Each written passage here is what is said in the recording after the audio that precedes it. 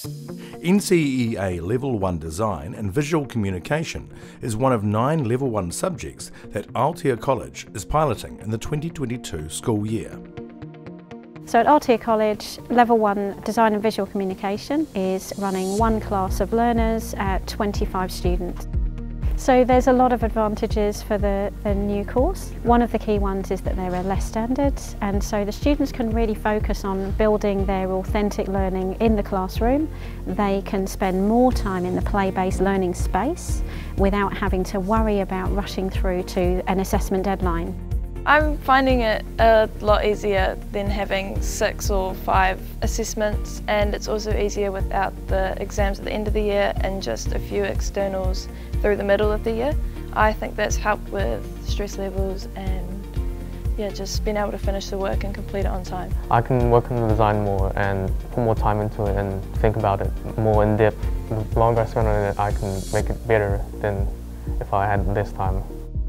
So just having conversations with the students, their eyes are lighting up as they're talking about the work that they are creating, their responses and the time that they have to make those responses purposeful and prideful is coming through. So students have been exploring a range of cultural artefacts that have steered their design work, and we've coupled that with the 2 briefs that they've been working through this year to do with our school, to do with our site, to do with this space and this place and how it all ties together, and using that to enhance the work that they are creating this year. So the programme and the tools available allow the students to be more individually responsive and find their passion in communicating their designs, 2D or 3D, and that's wonderful. We've been combining heaps of cultured artefacts into the projects and designs we've been doing, and it has helped us more connect with our cultures and bring culture into the design aspect of things and to the products that we are making. If you're piloting the subject next year, be brave, think about opportunities that might present that are new for you.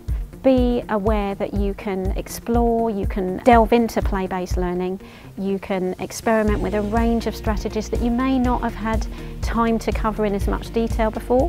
And then as students upskill, you can help them to use that range of creativity to move towards possible resolution of their design. But you may also still have time to go back and delve more into that play-based learning to support their final outcome. That's new.